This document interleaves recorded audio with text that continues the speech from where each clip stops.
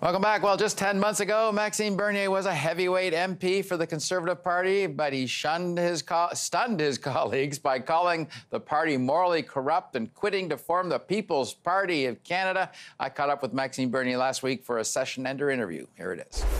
Maxime Bernier joins me for a sort of I guess it's year-end or session-end or whatever you want to call it interview. Thanks for joining us. We appreciate that.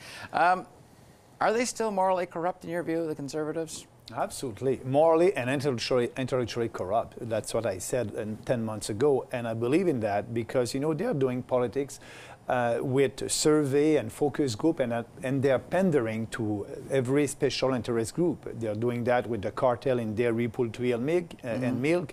They're also doing identity politics. So they're not conservative anymore. If you believe in free markets and freedom, you must fight against a cartel in dairy, poultry, and eggs that Canadians, because of that cartel, Canadians are paying $400 more a year. All right. Well, that's sort of a distinctive Maxime Bernier policy differentiation from the other parties, but I'm curious, like, why immigration is such a key part of your policy document. Why is that such a big deal to you? Because 49% of Canadians want fewer immigrants and want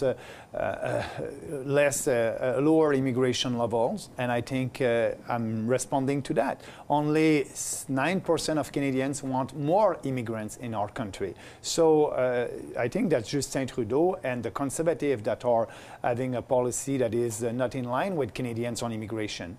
And we want more economic immigrants altogether, but fewer, less about what we had under the Harper government, a maximum of 250,000 a year. But by fewer, sorry, but do you mean fewer of the refugee variety? Absolutely. Fewer refugees, less people coming under the reunification of family, and a more important ratio for economic immigrants. Right. But together, instead of 340,000 a year, that would be the number next year. It's an increase by 40%. You know, we will have a maximum of 250,000 a year, but a bigger proportion of them will be economic immigrants because we need more economic immigrants. But won't that be real or imaginary, a racial policy, in the sense that most of the refugees are certainly from the Middle East or from Africa and that sort of thing? So it gives the appearance that it's okay if you're coming from Italy, but if you're coming from Somalia, you aren't welcome here. No.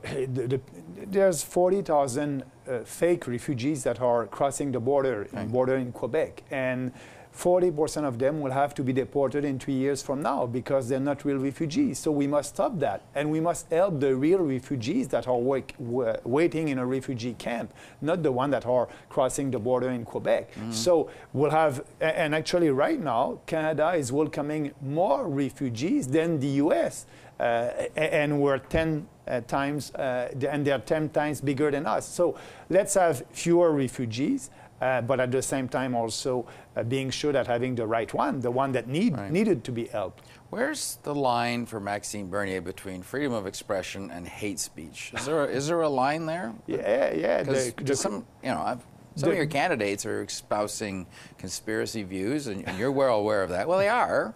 I mean, the UN's a giant organized crime outfits. Vaccines are bad for measles because they cause autism. You kind of go, what the heck? No.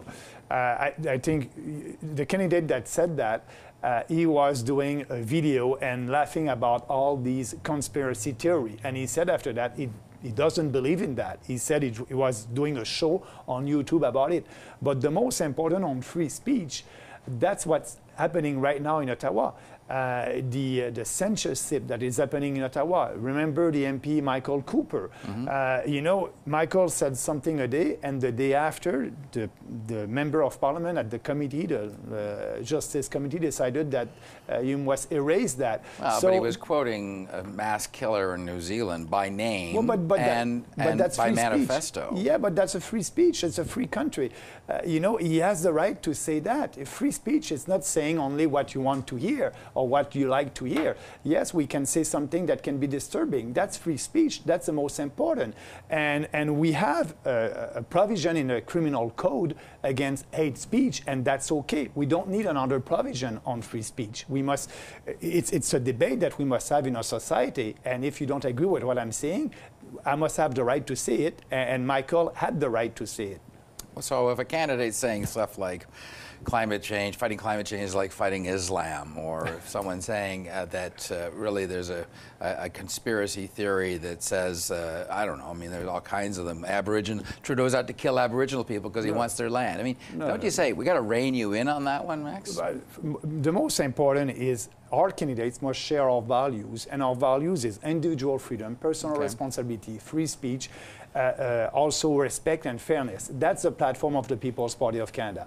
And they have the right to their own opinions, but you know, I cannot police everybody in my party. They have the right to say, but if they're saying something that it's not in line with the party, they will have to retract. They will have to do something. But you know, we're building a party, and based on people, it's a grassroots movement, and I'm very proud of that. We have riding associations all across the country. We have 40,000 members up to now. How many candidates you got? We have 291 candidates up to now. Out of 338, so you're within 10% of having a full slate. It's going well, more than all the other political parties except the Conservative. So we're a strong national political party, and I'm very, very proud of our volunteers all across the country that are helping us to build this party. And you'll have to check us October 22nd. Before that, yes, and October 27th for sure. What do you do all summer? You're going to do some fishing, relax around the house? No, my God. I will campaign starting right now. All right. Well, it'll be very interesting to see how this unfolds during the next few months. Maxime Bernier, appreciate you coming in. Thank you very much. Have a nice day.